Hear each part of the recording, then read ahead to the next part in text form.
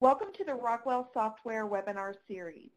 In this session, we'll be hearing from Tad Palis, Visualization Product Manager, as he introduces some of the features in version 9, the latest release of FactoryTalk View Machine Edition.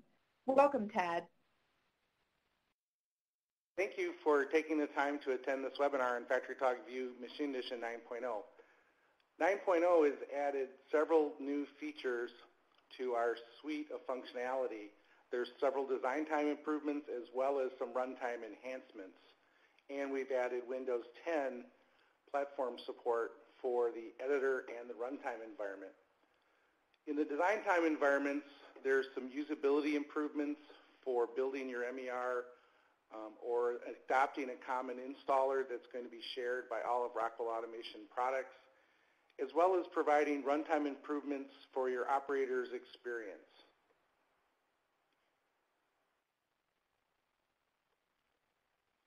In the design time, one of the critical things we've done is adopted a common installer that's going to be used by the Logix designer, the View designer, FactoryTalk View Machine Edition, FactoryTalk View Site Edition, and many other products in the Rockwell Automation family of software products.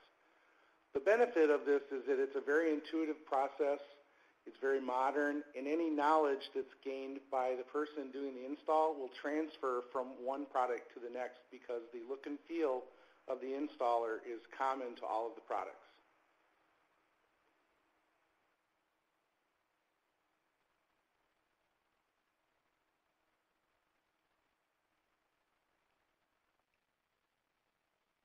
Another improvement that we made is in building the MER files.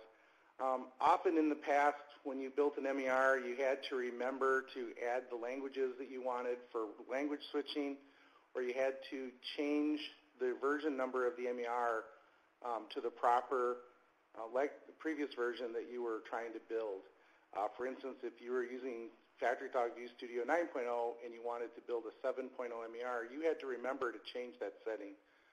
In 9.0, Studio will actually persist those settings between edit sessions, saving you time and trouble from building the MERs over if you don't build the right one the first time.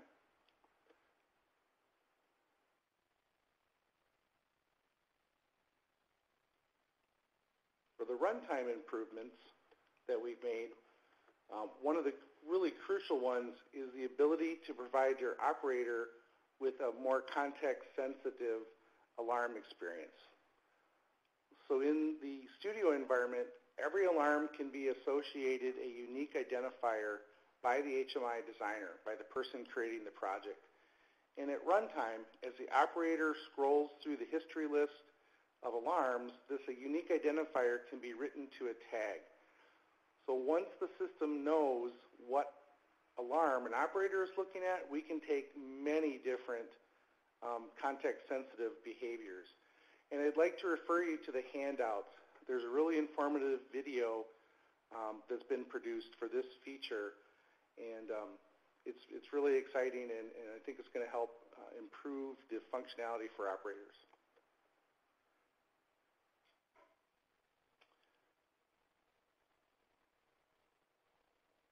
Another function that we've provided is to support Logix extended tag properties. So in the Logix designer, you can turn on extended properties for your tags, things like min and max for an analog value, or state 0 and state 1 for a digital tag. We can't previously access these in FactoryTalk View ME or SE. In version 9, we can. And the benefit here is it simplifies the process of supporting localizations for the captions and text on your HMI display. Rather than having to create fixed text in the HMI, you can reference these extended tag properties, which are used both in the Logix editor environment as well as the runtime for the HMI. And again, I would refer you to a video that's been produced in the handout sections to learn more about this exciting new feature.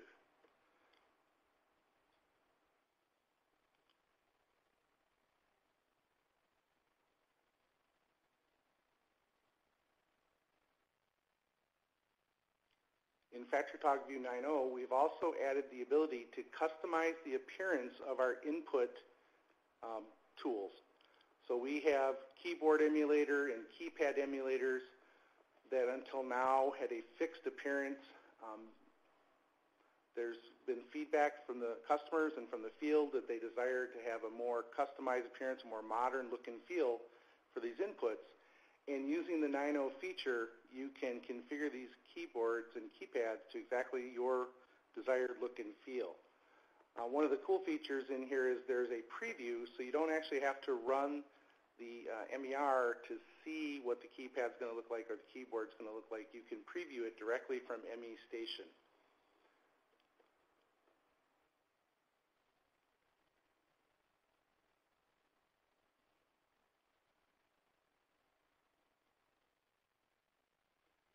Another productivity improvement that we've made is to allow multiple displays to be launched when the application is first run.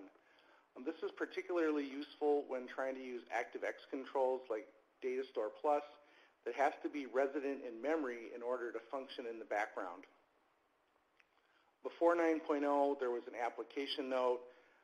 There was a process that you had to implement in your application to essentially start multiple displays one after another by cascading them. With this new setup done at the application startup in the Studio Designer, you can pick up to 5 different displays that will be started at runtime.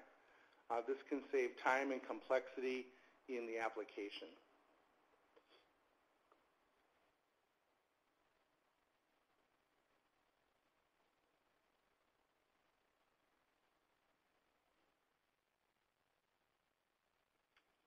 Another feature that we've added is a Hyperlink Animation, and this is going to work from the View ME display or from a viewpoint client connected to a PanelView Plus 6 or 7. Previously, we had to use an application note and one of our ActiveX controls to essentially produce a hyperlink animation.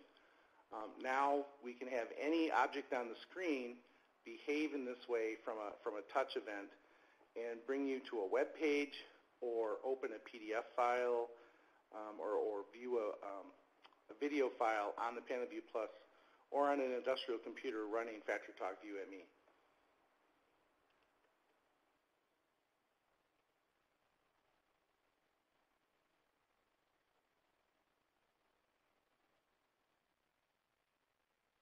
As far as platform support, one of the things that we've done that's going to open up some new opportunities and new applications for the PanelView Plus 7 standard family is to increase the application constraints for this product line. In previous builds, we were limited to 25 displays. In 9.0, you can build an MER for a PanelView Plus 7 standard that uses up to 50 displays, 25 replaced displays, and 25 on-top displays, as well as an increase in the number of alarms that can be used in this application. We can now handle up to 500 alarms for a PanelView Plus 7 standard. Any application that you build with Studio 9.0 couldn't be run on a PanelView Plus 7 standard running the 8.0 or later firmware. However, care has to be taken when restoring those 8.0 or 8.10 or 8.20 applications with the legacy version of FactoryTalk View Studio, is if you exceed the application constraints, you won't be able to rebuild the MER.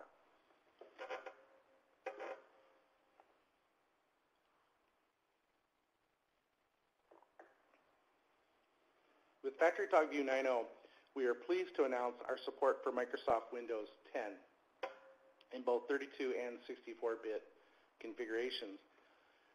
On this slide, you can see our complete list of supported operating systems as well as operating systems that we no longer support and the latest version or the last version of Studio that supported that particular operating systems.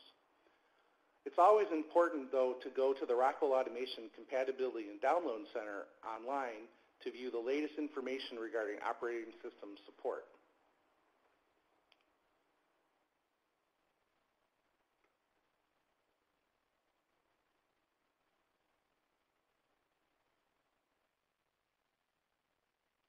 for more information, I'd invite you to go to the rockwellautomation.com website to find the FactoryTalk View ME homepage, or to learn more about some of the features I've talked about, look at the handout section and view the videos that you can find there.